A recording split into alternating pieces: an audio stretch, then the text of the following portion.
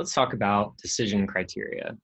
I like to think of decision criteria as a shopping list. But what it really is the requirements that our solution is measured against. This can include technical validation, financial justification, and partner selection. And when we talk about the technical side, technical buyers are going to care about functionality, and economic buyers are going to care about business problems. So let's jump into this.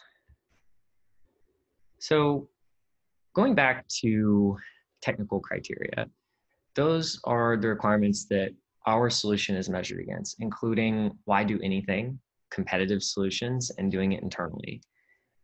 We want decision criteria to be tangible and measurable. So we want to include things like RFPs, proof of concepts, demos, test flights.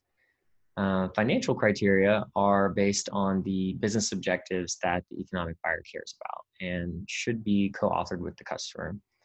And these will often be based on a predetermined hurdle rate. So think ROI or payback period. The key is to prove that we can satisfy hurdle rates and that we've done so with other customers in the past. Partner criteria answers the question, why buy from you, based on stability, thought leadership, and other holistic differentiators. And these typically become important later in the sales process as the customer is concerned with mitigating risk through the long-term relationship. So we think about GitLab's holistic differentiators here. Think about rapid innovation, the fact that we have a new update to our software every month, or that we are open source and everyone can contribute. There aren't many companies, if any, out there in our space that can say they are publishing their product maturity, direction, and roadmap as we are.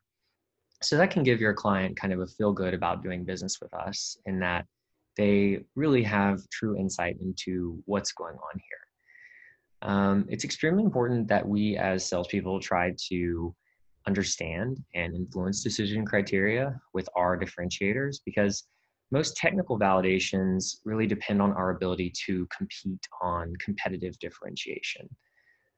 If we do not address comparative differentiators in a sale, then that could become a unique differentiator in favor of the competition. And finally, we want our differentiators to show value and be defensible via success stories. So let's take a look at our handbook again. We're back at our sales operating procedures page under facilitate the opportunity.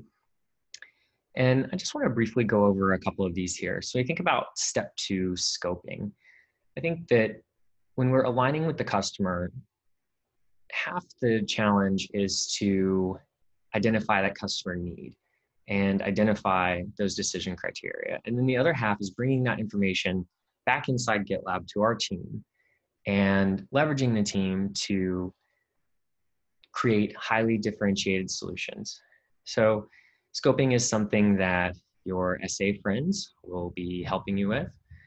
We also talk about technical evaluation and perhaps a GitLab demonstration, as well as getting the technical commit.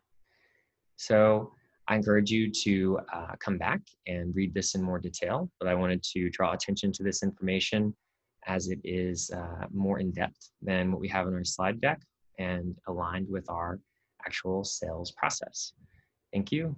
Hope you enjoyed this video.